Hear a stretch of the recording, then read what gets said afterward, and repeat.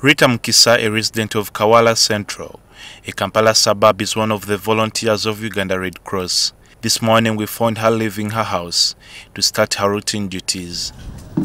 However, with the help of this megaphone, she spends the better half of her day educating and emphasizing the need for the observance of the standard operating procedures against COVID-19 to the public. Like other Red Cross volunteers, Mukisa also helps with the home care-based treatment. You advise them what they have to do to improve on their immunity, to practice the SOPs. However, sometimes the situation can worsen. So what we do, we leave the contacts of the ambulance teams so that they are able to call us and we pick these people and refer them at that point of referral.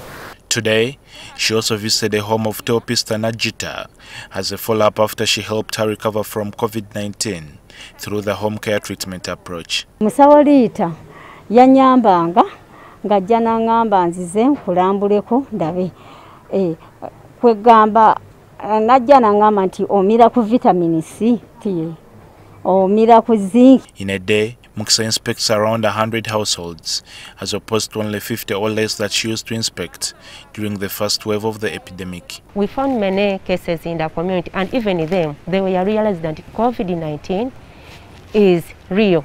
Asked about the challenges faced by the volunteers, the head of communications and public relations at the Uganda Red Cross Society, Irene Nakasiita, says they have deployed over 600 volunteers in the Kampala metropolitan area and 40,000 countrywide as a way of complementing government efforts to fight COVID-19. Some people say, yeah, please give us food, you know. Some people say, okay, give us the actual masks, give us these hand-washing facilities. The demands in the communities are quite high compared to what we are able to offer. Although we go in with the sensitizations of the messages, sometimes we also do this, we deliver. For example, we've given out hand-washing facilities to most of these people. We've given out soap. The Uganda Red Cross strongly credits this public health initiative for the reduction in the COVID-19 infection numbers within the Kampala metropolitan area. People live in their local communities.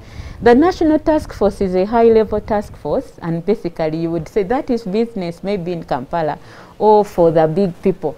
But when we come down at the grassroots, that's where the problem is. We all live in villages. If these fundamental basics are not known at the village level, then we are doing nothing. That's why we say let's get to the Muntu Wawansi who lives in their villages. And we educate and sensitize them at their local level. I said epidemics or pandemics begin and end in the community. However, this has come with challenges, prompting a call for the government to emphasize the fight against COVID-19 through similar public health initiatives. These are things that we've been educated on and we know what to do. We collectively do them and fight the pandemic. So basically this is a very, very simple game. Let's do the basics, let's enforce the SOPs, and we can live with COVID because we do not know when COVID is going to go away. With a few days left to the end of the 42-day lockdown, there are hopes among the Red Cross community that this call will be heeded, prompting many public messages to help the public cope with the pandemic. John Cliff Wamala, NTV News.